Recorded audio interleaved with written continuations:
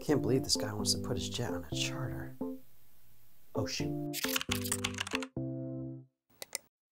Hey guys, what's up? It's Tom, and on today's video, I'm gonna be talking about the advantages and disadvantages of putting your private jet on charter. Check it out. Don't forget to stick around to the end where I tell you my personal opinion on what I would do if I owned a private jet. So earlier this week, I got a phone call from a guy that was looking to buy a Citation, and he told me that he got a proposal from, let's just say, a large charter company across the United States saying, hey, if you buy this jet, we can guarantee you cash flow, and you'll also have the advantage of having a private jet for your own travel, and of course, the tax write-off. So in talking with this guy, we found out there are a few really good pros, but also a couple really bad cons when it comes to putting your jet on a charter. Number one, when it comes to the charter company making a proposal to you, usually there's some fine print. Let's go over some of the pros. Pro number one, offsetting your maintenance costs, or at least it seems like it. So of course, running your jet isn't cheap. So charter companies have access to larger maintenance facilities that allow you to get a break when it comes to the cost of maintaining your aircraft. Number two, your aircraft actually gets used. These aircraft need to fly. If it doesn't fly, then chances are things will break or just kind of fall apart. These things were made to be in the air. Benefit number three, depending on the charter agreement, you might have access to other airplanes, not just the one that you buy. So maybe you buy a lighter jet, but now you get access to the larger jet fleet and you can experience different types of private travel. On the flip side, if you buy a bigger jet, but you have a business meeting that only requires a lighter jet, you can actually save some money by taking a smaller jet that's in the fleet. So for all these reasons and more, it actually might be a good idea to put your plane on a charter certificate. The most important thing is to read the fine print. All right, let's talk about the cons. Well, number one, hidden fees. When it comes to an estimate or a proposal that a charter company is gonna make for you to put your aircraft on charter, there's usually some hidden fees, and it's not necessarily a nefarious practice, but rather things come up. I mean, who knows what's gonna happen, and you're gonna be on the hook to maintain your aircraft. So you may see a positive ROI on the spreadsheet, but if you have a large maintenance bill for one reason or another, then that ROI can quickly diminish.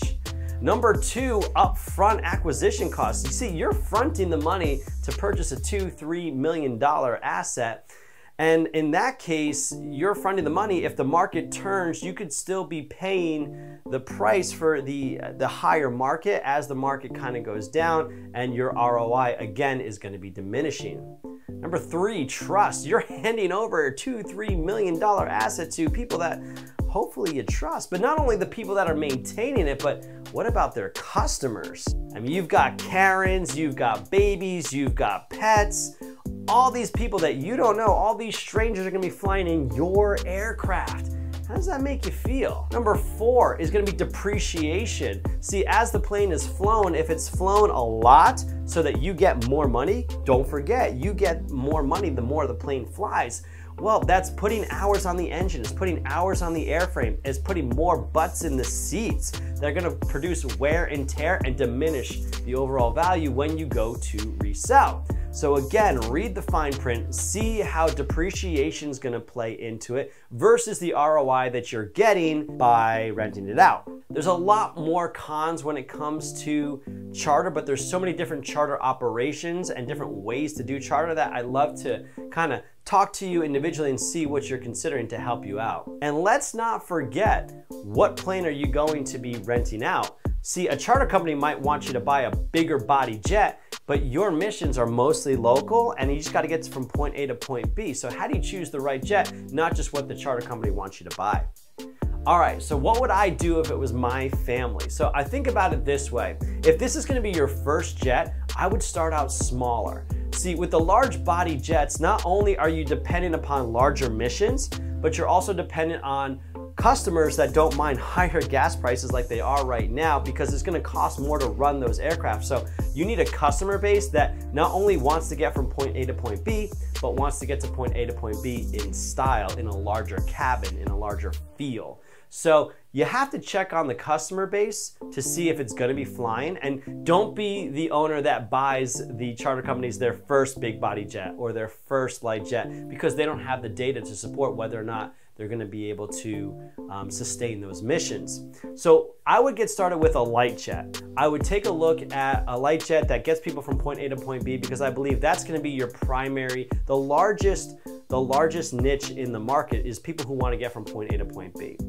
You know, the larger body jets are great if point A and point B are across the country, but if it's mostly local flights, the lighter jets are gonna be more fuel efficient, they're gonna be easier to maintain, they're also gonna be at a lower acquisition cost, and you can still get a really good one on programs that's charter ready at a competitive price point. So start there. If you and the charter company decide, wow, this is making a ton of money, well, great, then you can either keep it there and cash flow it and then upgrade if your mission changes, or, you know, best scenario is that you buy another one and you use it and you cash flow the other one and everyone's happy all around. Worst case scenario, the light jet doesn't have the revenue you're looking for and you go to resell it. I believe the light jets are gonna have a stronger time in the market, especially right now in second quarter of 2022, as fuel prices continue to rise. The demand for lighter jets is gonna maintain while the demand for the larger jets may start to decrease. All right, so there's a lot that goes into considering putting your plane on charter or not. Find me on Instagram, TikTok, LinkedIn. I'll be there creating more content for you to help you buy and sell that jet and live that jet life. I hope you found this video helpful. If you did, let's go full throttle on that like button. Go ahead and subscribe to the channel for more videos like this and comment below. What do you think the best jet is for charter company? Hope to hear from you soon.